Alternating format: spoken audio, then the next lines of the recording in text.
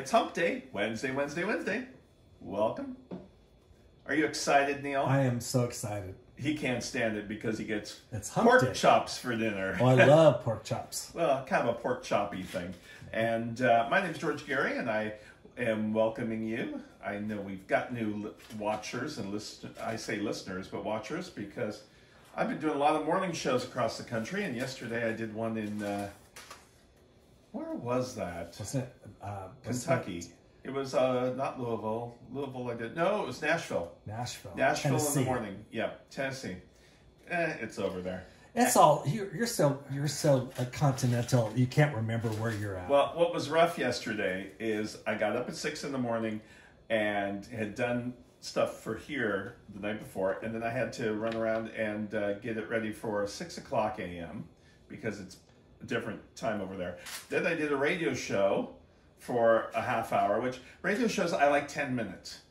One night, WGN was 45 minutes, so they don't have much to talk about, so they have me on. Anyway, we've got a Du-Beet Ginger Soup, and these beets came from my Farm Fresh to You box that I've told you guys about. And I love it because I get a lot of different things. I'm watching things. And I also have Pork Piccata. It's almost like chicken piccata, but it's got some blue cheese in it also, just a little bit. So what I did this ahead because this takes an hour. And here is our beets. This is a regular beet that you guys are used to, and then they had yellow beets. They sent me 2 little ones, but I used what I could because I want to make two colors in the bowl. I'm going to blend these separately. All you do, and you saw the foil in the center, I take it, I peel it. I've seen a lot of people bake them completely and then peel it, and it's a mess. So I just peel it like an apple. It does get red all over the place, so if you have kids, you can say, look, I cut my finger, and then they'll freak out. It's such a ruby red that if you had that color blood, you got problems. And then I separated this so I didn't get the red all over on the yellow beet. Because the yellow beet is lighter in color, I'll blend that one first, and then the second one I'll do the red. Now, I won't do all of these beets because I'm going to make one serving. I'm going to improvise my serving here. Now, I've also got lemon juice. I almost said garlic again. The other day I called this garlic. Ginger, and we're going to chop ginger up and mince it. And then in here was, and I'm making it boil. Stock that I made. Remember when we did the chicken 2 weeks ago, maybe 3 weeks ago? I made stock and I'm still using it. I made tortilla soup out of it. How long does stock last? About 3 weeks. Okay, yeah. So it's on its last leg. It's You're making close. 1 serving of soup, so in case I'm not here tomorrow, don't know why. Have I ever fed you anything? Normally... I'm the one that takes chances. I was traveling. I like risk. Yeah. No, Neil feels... okay. I bought... I'm going to show you this guy. No, I can't. It's gone. I bought some crumbled blue cheese, and I tell you guys not to, but I only needed a little bit for something. And I saw it in the back of the fridge today, and I saw that it said it's good for another at least 6 weeks. I opened this up, and it was growing mold all the way on top. And what's funny about Neil is he feels if the date says it, it's good. Now, I look at it this way. I wish we did what they do in Europe. Put the date that things were made. Like chicken lays their eggs, they put the little stamp on each egg the day it was laid. And you in your mind can decide when it's good or bad. For instance, let's say my next door neighbor Jen and I go to the store together and we both buy a gallon of milk. Now, they both have the same date on it, right? But what's wrong is of expiration. But it will go bad if I have it sitting out. Nobody knows how they keep it sitting out. So that's why I really wish we would change the way we do it, but we don't. So you normally taste things, you look at it, you smell it. Here's I need this in a pourable container. So that's where Neil will feel that, oh, it's fine. If the date says it, it's good. So It's not true. It is true. one time, I wish I could find that picture. It looks disgusting. I'm not going to eat it. Well, no, but you still think, you have an iron stomach. That one time I was traveling, and I said to him, Neil, I don't want to find you next to the refrigerator, you know, passed out. Well, the next picture he sends me is he's laying down like this. See, that's what keeps it going. You're gone, and you start laughing at this stuff. So anyway, there's our stock. Let's get back to our recipe and not Neil eating bad food. And I have learned over this that I do eat leftovers a little bit more than I normally do. Yeah. Because normally I don't can't like to waste food. I don't like leftovers. So we're gonna, I always tell you to put liquid in first, but this is really hot. So, Whoops. whoop. See? Glad I'm not a doctor. Whoop. Goes all over the place. And you can put some garlic in this if you want, but we have just ginger. So I'm gonna do the yellow, and see, the roasted. It takes 1 hour. All you do is put a little bit of olive oil on it, and, I wanna sneeze.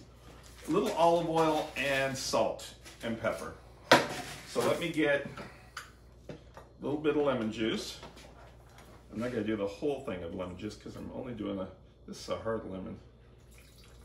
There we go.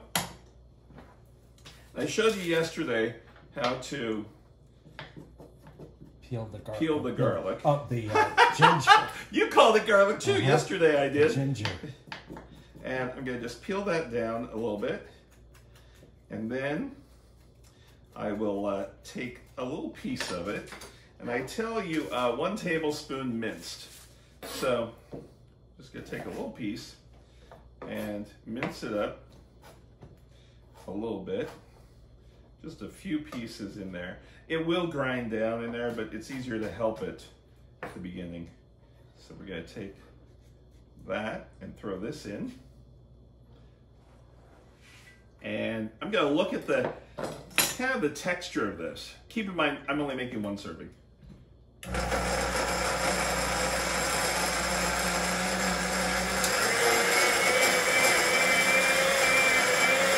And if it's too thick like it is right now, looking at it right now, oh, it smells really good. It looks like oatmeal, that texture. So I'm gonna add more liquid to it. I want both of them to be about the same consistency. Okay, you want to show in there while I get another pourable container?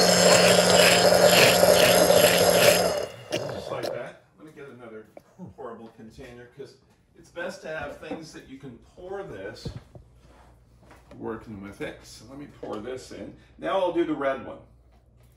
The reason why, like I said, if I did the red one first, it would be hard to get all of it out. Where's my little rubber spatula? Look, there it is. And the red's a stronger color, so you won't have to wash this down. So there's the first one. And now the red one. You can rinse it off. Let me rinse it off a little bit. That light's not on. I can't see. Now it's on. Now it's rinsed. Now with that stock being hot and the beets being warm, you don't have to really microwave or warm it up. I'm just gonna put all these things in here and you taste it for salt and pepper. A little bit more citrus. We'll put stock. Those are some herbs that are floating in that. There's another piece. And then I'm trying to make about the same size serving here, so about 2 spoonfuls. Then the rest we'll eat as a side dish. So I don't know, we were talking the other day about beets. Kids don't eat them. I didn't eat them as a kid. And they're so bright and sweet in flavor and color to where kids love the colorful ice creams. I just wonder why they don't like the colorful beets, because they are so vibrant. So here's our second soup. And we let it go like that to where it's a paste. And then we check our consistency. Like I said, we want the consistency to be the same. And that is it. So let me put this in the bowl. That red is so beautiful. I was looking for a different soup bowl, and this is the best I could. I wanted it clear, and I don't know where the one that I like is. The reason why I want this clear is because it is, okay, that's a little too mushy. Let me get some more liquid. I like thick soups. Oh no. Let me whisk that a little bit. She's been ornery today. Did you know that? Her? Yeah. Okay, that's about right. So we're going to do one soup, and then we will do, this is a little thick too. It thickens up as it sits too, so make sure you have some extra stock close by.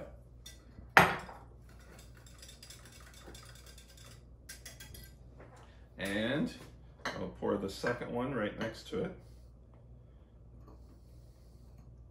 And it looks like you've got two like that. Just like that. Then let me get some sour cream. I normally have the sour cream out of the way. There we go. Yes, I buy the large thing of sour cream. I go through sour cream a lot. So, how's the color on that? Does it look? It looks pretty, yeah. Okay. And there we go. So there is our two beet soup. We'll be back to do our pork next to finish up our two things. We'll be right back. And we're back with pork piccata. How'd you like the two-beet soup? Neil hasn't tasted it yet. Did you taste it? You didn't taste it yet. It looked beautiful. Neil's ready. I'm ready. It smelled really good. So we're going to take a little bit of butter and oil and put it together in the pan. And the reason why we use butter and oil together is because butter by itself will brown too quickly, and oil by itself has no flavor. So, or canola, but I did use olive. No, I used canola. So I'm gonna let that warm up. Meanwhile, remember our pork loin roast that we kept doing? I'd buy that size. This is what it is cut into pieces to make pork chops without the bone. So it's the same thing, and you can have a lot more uses for it. One of those pork loins would do 2, 4, 5, 6, 8 of these. So we've got salt and pepper and flour, and we dried those, and we're going to put flour on both sides, the flour in a pan like this, and then we are going to do about, let's see, how many minutes do I tell you on each side?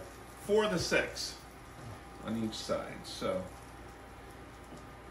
and then we will take them off of the pan and use a clean plate, and that we don't use again. Raw meat, I know it's normally chicken you worry about, but any raw meat, I don't want you to use the stuff from it. I'll use. So when those are done, we're going to put, oh, I didn't get any of my tools out. Okay, I'm back.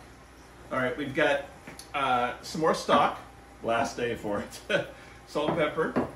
We've got capers, and we have lemon juice, fresh lemons, and then we've got some blue cheese from the Point Reyes blue.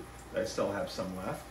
And we go about 4 to 6 minutes on each side, and then we'll put them on a plate, and with that we'll make the sauce that goes on top and then throw them back in. So it's really simple to do. It doesn't take a whole lot of time. In fact, I think these are faster than some of those TV dinners. You know the worst TV dinners? What are the worst? They might be a sponsor one day. Don't ever badmouth anything, right? It's that lady that made pies, Marie. Oh, Marie. Oh, Marie I like their Callender's. teeny dip. They're teeny dips. good, but you have to do too much. Oh. I would think if you're going to do a TV dinner, Yeah, you throw can't it pop in. one thing in No, at one time. you have to undo part of it, stir it halfway through, then you have to turn it over And that's and go what makes back it to taste better. Do you know why TV dinners were invented? And what was the first TV dinner? I don't. It was turkey. There was something with Swanson is the one that started it. They had a lot of turkey, so they thought, we'll do this dinner in the 50s. So that's who invented TV dinners. And turkey was the first one. It was television, right? People could put them But on yeah, their you TV can sit trays there. and Yeah, it watch looked like a TV. television. Because they had little knobs Yeah. in the packaging. We didn't eat TV dinners, really. I had one TV dinner when I was a kid. Yeah. When my sister was born and my dad cooked, we went to the grocery store. And I remember I pointed to the colorful box, and that's what we ordered. And I remember I thought it was going to look like that when we took the lid off, because it was all tin foil, and it was yeah. all jumbled together. And it was all brown. And it didn't look anything like And that. nothing like the box. No. In fact, that's the thing. There's, I know and I've done food styling before, but product food styling is fascinating because, okay, like let's say a McDonald's hamburger or a quarter pounder or, Big Mac. Is that what it's called? Yeah, Big Mac. It looks smashed and all, but in reality that's what it looks like, but then on camera it's beautiful and puffed up and everything. But yeah, and don't they put the lettuce on first in the ads? Oh, in the ads, it looks like the lettuce is there first. And well, they didn't have lettuce on some of those burgers. So anyway, we've got that going. So when your sister was born, you got a TV dinner. That was the last time. Yeah, it was When like my 5. sister was born, Dad took my older sister and I to go see the Shaggy Dog, and we could have all the candy we wanted, and we had to hold our head outside the car on the way home. Oh, you were getting sick? Yeah. Yeah. Still remember. Oh, it was a Disney. So Dad's let you get away with things when Mom's in the hospital delivering. Yeah. And that was back when women stayed in the hospital. Well, yeah. I don't think we Now saw I Mom think for they a keep week. you an hour after you birth and you're out. Bam! There you go. Mm-hmm. They're hardier now. These women. I guess so. They are. Women so, have always been hardy. So, go ahead and do a close-up because the butter's browning around the edges. You can see and we've got. Let me pick that up. See, it's not brown all the way, but it's getting there. And still pretty pink. Yep. And you want, like I said, about 6 minutes on each side. So we could stand here and wait. We could tell another story, or we can be right back. We'll be right back. Hey, our pork chops are done. Put foil on it. Keep that going. Take your stock.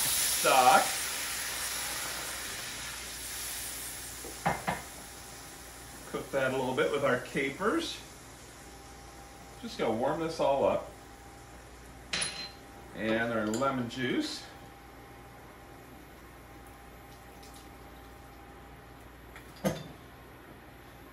And then we served this on the World Cruise a couple of years ago.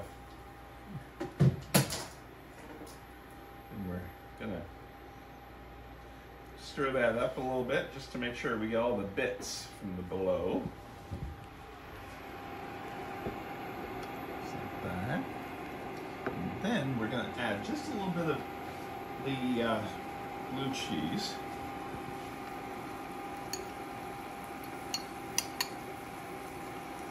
You don't put any cornstarch in this to thicken it up. No, it's not a thickened mixture. It's kind of runny.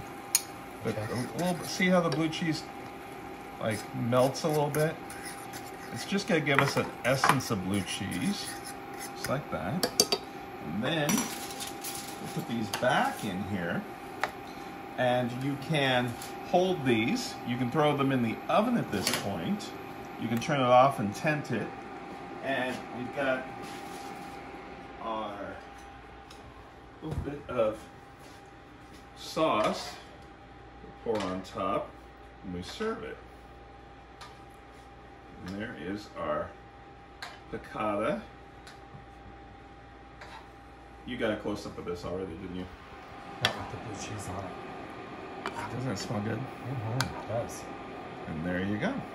So we will serve this up with our soup in just a bit. We'll be right back. We have our pork piccata and our double soup. Well, you look at it and you've got both beets. So double beet soup with some ginger. Neil already tasted it and it's Neil approved, so it must be good. And the pork you can do ahead of time and put it in a big serving dish and keep it in the oven to warm it up at 200 degrees. You'll be fine. Use an internal temperature to make sure it reaches 165 and then you'll know it's done. So, because you never know with the thickness. We'd like to thank you so much for joining us today, and we'll see you not tomorrow. Yes, kind of tomorrow. It's not going to be a full show in here. It's going to be my cheesecake show from WGN, but I'll come in and introduce it to start with. So thanks a lot. Take care, and we'll see you soon. Bye.